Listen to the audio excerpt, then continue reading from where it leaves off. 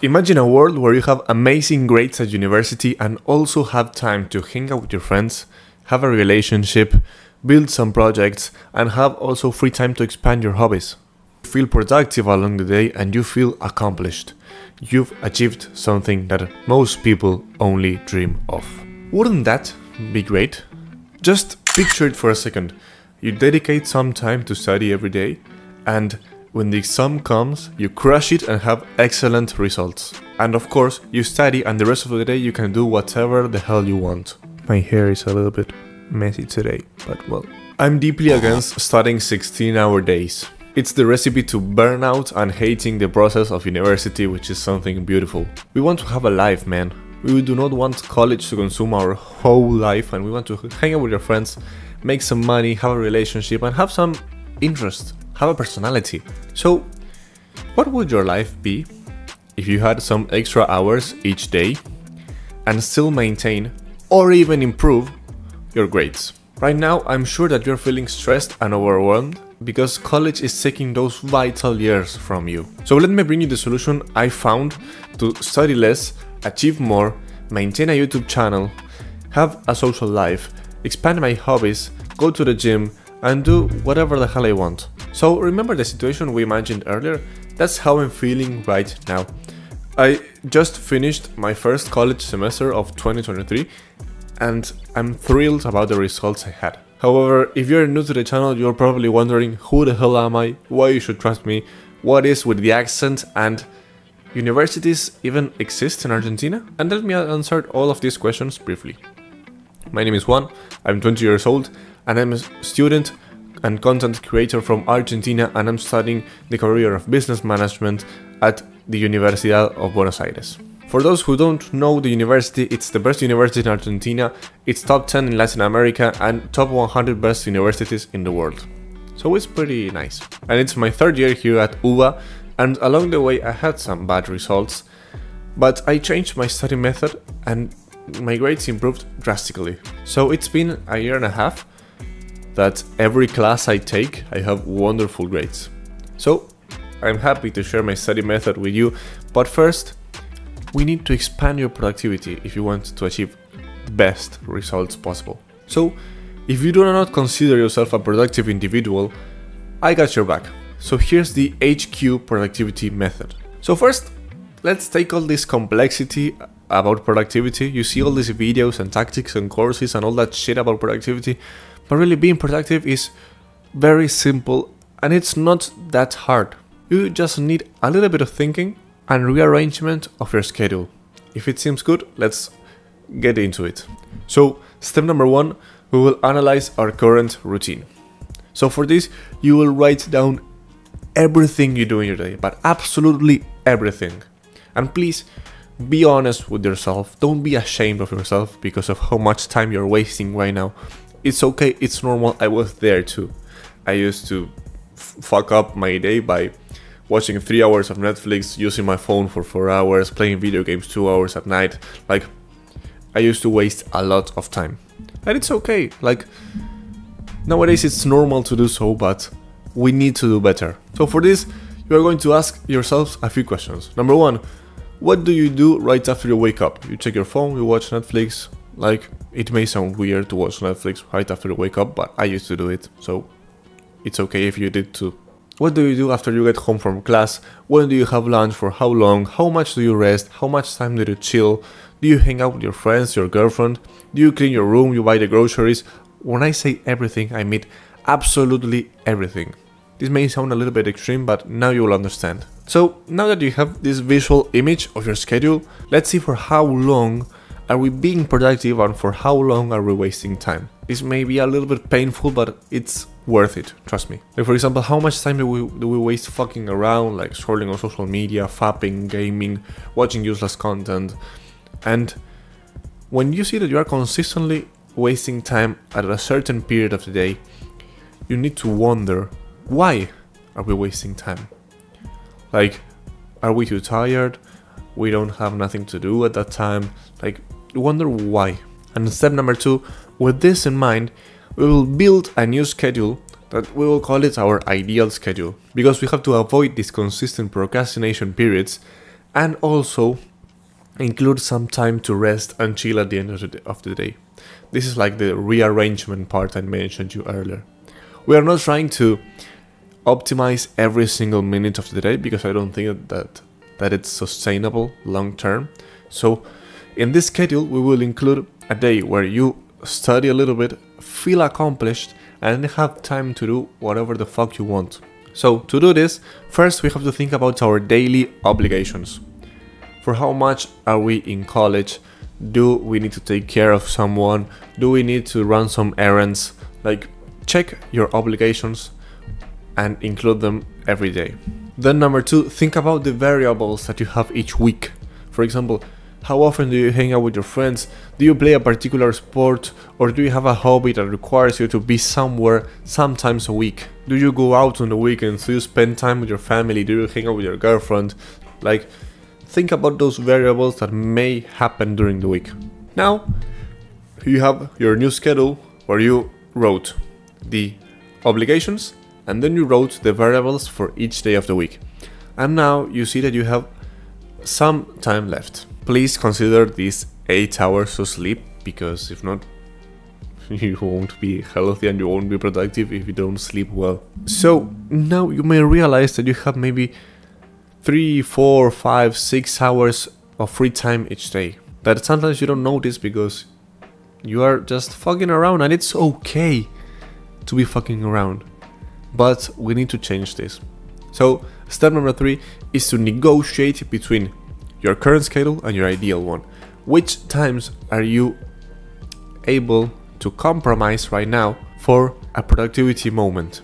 Like, for example, if you consistently notice that after lunch you are like too tired and that you usually fuck around, give yourself that time to rest, but on the afternoon try to be as productive as you can, or vice versa. As time goes by, you will begin to negotiate between these two schedules and you will find the right balance for you. So once your new schedule is built, like, go one step at a time. First, change one thing of your current schedule and try it, and then change another, and then another, and another, until your day looks completely different from the past. So once the new schedule is built, set the priority for the day and block time periods to do related tasks.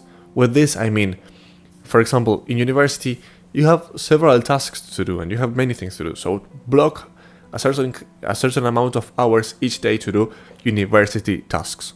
Or for example, if you need to run some errands or go to the store or like something like that, you need to block some time for it. Like, similar tasks go in the same time zone. Or for example, if you do some habits like reading, meditating, journaling or shit like that, block it in one specific time of the day, because it wouldn't be as optimal as to, for example, read in the morning, meditate in the afternoon, and journal at night, because it will consume precious minutes. You could be or resting or you could be doing something else. And while you concentrate these activities on one block of time, you are much more productive and you have more time to rest. And then number 5, as I told you earlier, test this new routine. And this is trial and error. There is no productivity formula that works for everyone. Some people like to be productive in the morning, some people like to be productive at the afternoon, and other people may feel productive at night. So find the right balance for you and go trying new things. This is a process. You won't become like super productive from overnight. Like, you will take some time and it's okay. So now that we have our new schedule and apparently we realized that we have lots of free time, let's head into the study protocol. So welcome to the HQ University protocol. This is divided in 2 sections, the foundations and the add-ons. So first we will see the method and then we will see how to apply it to our lives. So in the foundations there are 3 main phases: understanding, summarizing, and memorizing. So let's see each one separately. Number 1, understanding. This is the most important phase of them all. You see, every subject has different topics that integrate this subject and that will be taught as the semester goes by. So it's really important to truly understand each topic and be able to explain them. Because if not, by the time we get to summarize and memorize, we won't understand it and we will end up learning from memory. And if we learn from memory, we will fuck everything up. So imagine that the professor explains a topic during a lecture and you take notes from it. And then you realize that there is also complementary text to read and to summarize. So you read the text and you see if you understood it. If you understood it, great. But how can I check if I got it right? If I don't have a wrong idea about the subject? So an easy way to test this is to see if you can explain it to someone or if you can write a summary of it. This is why the summary section is also very important. Because if you can explain the topic and the other person can understand it and you're correct about what you say, you understood the subject, great. But what if I didn't understand the topic? What can I do? So here are a few options. Number one, ask any doubt to your professor. Like nowadays we became so afraid of asking questions that now we don't even talk to our professors. Number two, you can ask your friends. Like maybe one of them got the topic right so that you can understand them and they can explain it to you. And number three, you can ask YouTube or AI. Like you literally have the ChatGPT there that you can ask, explain this topic by this author, and it will explain it to you. It's fucking marvelous. Or if you don't like AI, you can go on YouTube and search for the topic and you will find lots of resources. Number two, summarizing. So having highlighted every important information of the topic, it's truly important to concentrate all of this in our summary. So every highlight of text, classes and YouTube videos will be in this. This pro tip is to not leave many days go by between the day you read the text and the day you summarize it. Because the day you read the text, you will have a much clearer image about what is this, and you will be able to explain it much better and to summarize it much better. And you will see which topics need more focus and you will see which topics you understood. And I usually do my summaries on PC just for convenience and then I print them, but you can write them down manually if you want. So number three, memorizing.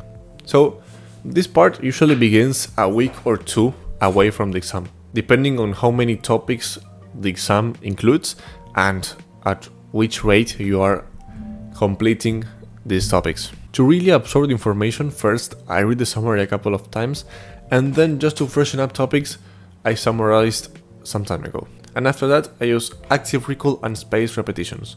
These two elements help me study less and remember more. So, active recall is basically making yourself questions about a certain topic. It's like taking mini exams. So, after you answered a question that you asked yourself, you will check your summary and see if you answered correctly. If you answered correctly, great, you are now starting to remember things. And if you didn't, there's nothing wrong with it. You have to revise the topic and then answer it again. And then spaced repetition is literally reading the summary over and over again. But it's not that I finish reading it and instantly I read it again. You leave a space in between. For example, you read the summary once and an hour later, 2 hours later, you read it again. So spaced repetition also can be applied to these mini exams you take, because if you take one exam and then you take another one immediately of the same topic, you will remember everything. The idea is to let your brain forget things so that then you can try to remember them again. And also to memorize and to focus on topics, I really like to find old exams that in Argentina this isn't as common as it is in the United States, so you will have an easier task. Grab old exams, because with this you will know how your professor is used to evaluate you, and then you will be able to give a much satisfactory answer at the moment of the exam, because you know how the professor is used to evaluate and what kind of answers he likes to read. So now we will see the add-ons section. So these are kind of things that are cool to have. The foundations, you have to have them like obligatory. And the add-ons, it's better to have them than not to have them. Number one, make friends. studying together is a great way to memorize the concepts and also to check if you understood them. This is why I told you that if you want to check if you understood a topic, that you explain it to a friend. And also, when I study with friends, I have a good time along the way, so why not? You are being productive and also being with friends, and you're studying and you're enjoying yourselves. Number 2, exercise.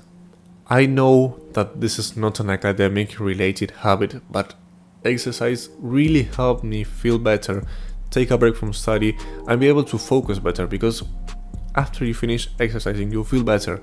And when you feel better, you are more propense to make better decisions. Number 3, meditation or breathing techniques. So, being able to understand complex topics is not enough, because if you get nervous and have all this anxiety at the moment of giving the test, you won't be as good as if you were like super chill and having fun while you're like having the test. So a daily meditation habit is useful to calm down and also to listen less to those negative or intrusive thoughts. And also, breathing techniques are great to keep it cool at the moment of the exam. Let's say that you are super nervous and you make, like, for example, the box technique, where you breathe in for 4 seconds, you maintain 4 seconds, you exhale 4 seconds and maintain again 4 seconds. And you will feel great after you end like a few cycles of that. Number 4, reading. This is especially useful for those subjects where you need to develop a topic, that you need examples and you need like more information than the text offers. So expanding your general knowledge will provide you with that information you need, and that is great. And also, like, reading will also make it easier to give your tests and to complete your assignments. So now we will see how to apply this in your life.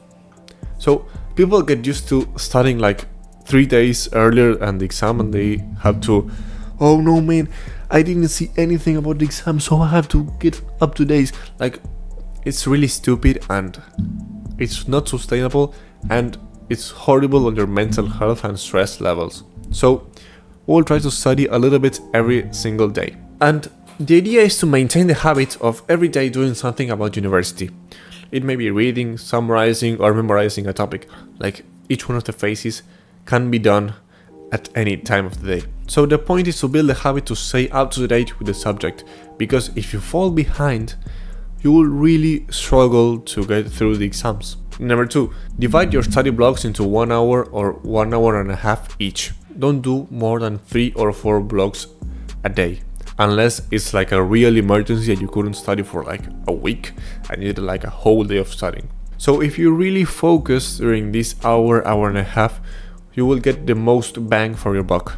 And you may do even 1 block a day and you will be just fine. Just if you keep it up every single day, you will have great results. This is the key. Like, it's really cliche to say that consistency is key, but it really is, because if you every day stack up 1 hour study session, 1 hour study session, bam, bam, bam, bam, bam, bam, bam, bam, you'll have a huge result in the test. Number 3, in exam periods, try to cut as many distractions as possible, because you need to optimize your energy and your focus to study a little bit more, because it's normal that in exam periods you will study more than in non-exam periods. So in non-exam periods, yeah, you can go and party like once a week or once a month, it's okay. But in exam periods, you need to focus. You cannot party and then waste like 2 days of your life, because the day you were at party and the day after you're feeling like shit. So you don't have the luxury to waste 2 days of studying. So eliminate non-essential things and avoid distractions unless it's on the chilling time that we discussed earlier. And this way you will be thinking about the exam like all day and be able to focus and understand better the topics. And last but not least, prioritize mental health. Unwinding down after long study days. There is like this very dangerous trend in the internet where they tell you to grind all day and don't care about mental health. But mental health is the foundation of your good results at university. If you have a shitty mental health, you will have shitty results. Just check these results I'm showing you on the screen. These were times where I had a shitty mental health, and also my study method wasn't ideal. Meditate, go outside, hang out a little bit with your friends, exercise, be grateful with what you have, and limit study periods. You don't need 12-hour study days to be successful at university and have a life. This is bullshit. University YouTubers try to sell you so that they can also sell you their course to study better. That's fucking bullshit. University years should allow you to build and expand your life, to build your body, build your relationships, build your intellect, and expand your interest to build new projects. These years shouldn't be spent studying 24/7, neither partying 24/7 and wasting everything. The key to enjoying your college years is sustainability. Have fun, study hard, but in an efficient way, and look at life as a video game where you can level up every single aspect of your character. Apply the method, enjoy those extra hours a day, and crush it. Aim at your highest quality self. And we'll see each other on the next one. Bye bye.